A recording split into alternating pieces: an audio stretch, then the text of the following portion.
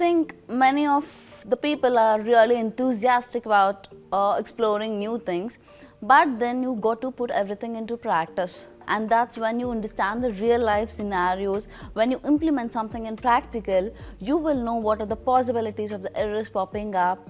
And I see quite a number of people, though they're interested in learning something, they limit themselves to the theoretical experience. And I think putting something into practical and getting a hands-on on it will actually make you place yourself better.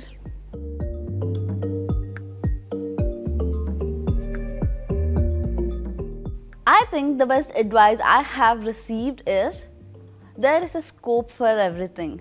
Okay, generally when we start something, we start exploring some new technology, we do forget that there is a limited scope and we need to know the end goal. That's the main thing. Okay, so it's not that you can swim the ocean in an entire day. So take sufficient time, understand your end goal and progress in that direction. That is what is very important.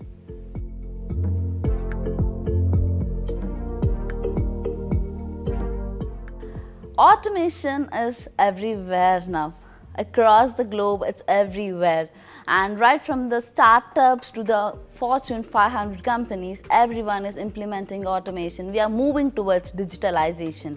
And it's very important that we as human beings use a skill set to the most logical things rather than performing the mundane tasks which we generally do.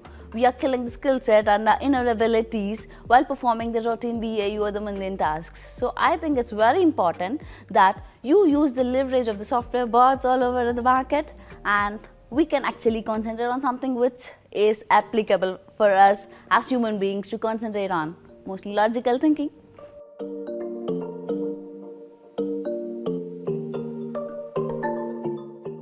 Up to date, I read a lot of articles and I'm really curious. Whenever I find some leisure time, I'm really curious to explore some new technologies which are trending in the market, and I always try connecting the dots. So if I'm learning RPA, yes, it's wonderful, and if I'm learning big data, I would like to see how can I connect RPA with big data. Is that integration possible?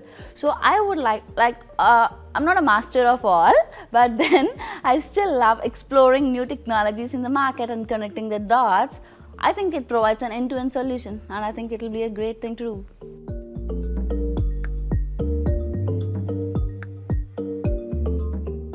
I feel that apart from the brilliant courses which we have on the web, like suppose UiPath, we have the best organized academy ever. That is of course the first thing.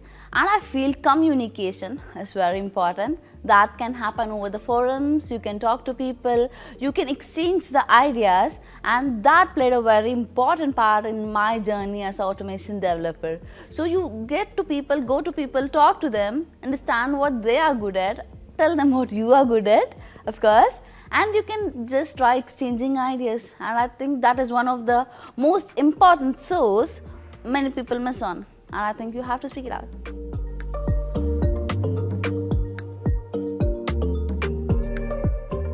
Yes, I personally have trained many resources on the RPA UiPath.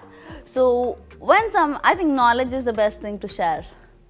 So we say today's students are tomorrow's citizens, and I think to build a powerful nation of automation especially, knowledge is the way. You keep sharing knowledge, and when you find that the knowledge you have shared is actually fruitful, if they have started their career as a successful developer, I think that is what keeps me motivated. The people, their experiences and their success keeps me motivated. That's point number one. And point number two, my last failure, the experience I had from my last failure keeps me motivated. If I have encountered any scenario where I cannot answer someone, or if I'm not able to complete something, I'm like, next time you got to do it. You have to nail it. So that is something which keeps me motivated too.